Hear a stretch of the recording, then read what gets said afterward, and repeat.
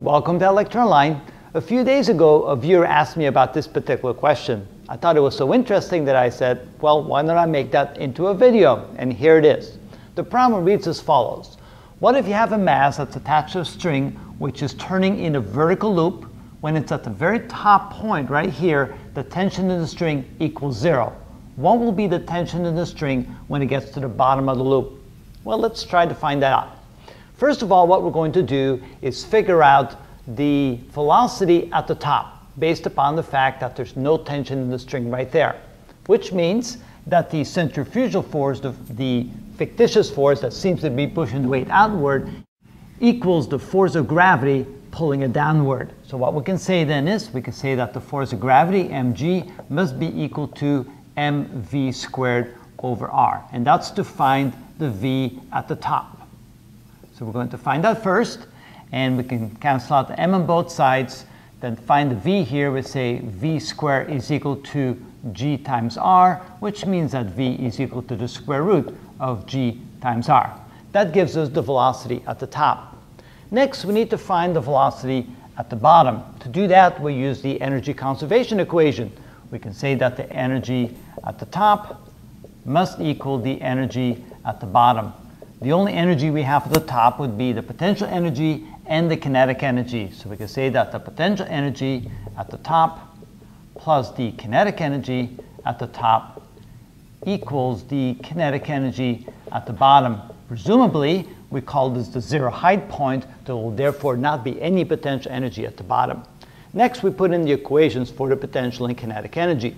The potential energy at the top would be mgh plus 1/2 mv at the top squared, and that equals 1/2 mv at the bottom squared. And that's what we're looking for. We're looking for v at the bottom. Okay, again, the mass cancels out everywhere. We don't need to know the mass. And the height would be twice the radius. Notice that the radius of the circle, let's call that r, so the height would be 2r.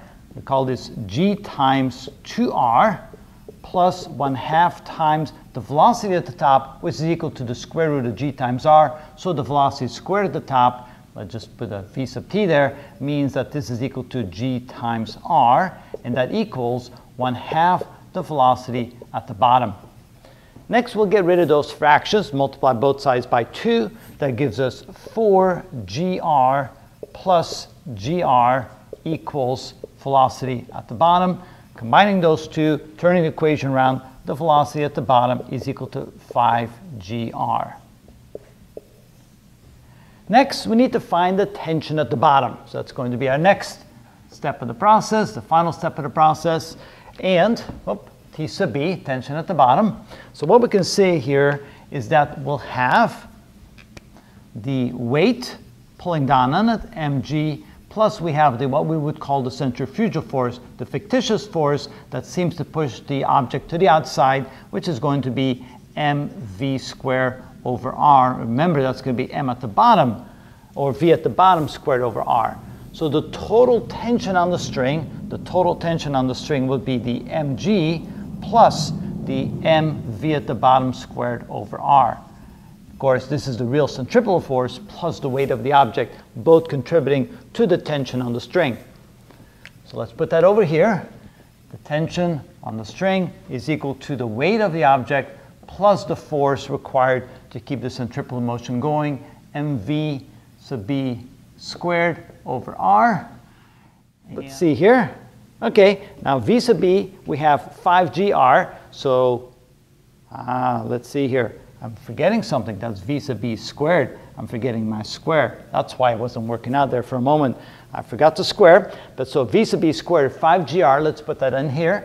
So the tension of the string is equal to mg plus m times v sub b squared, which would be 5gr divided by, let's see, r, right there.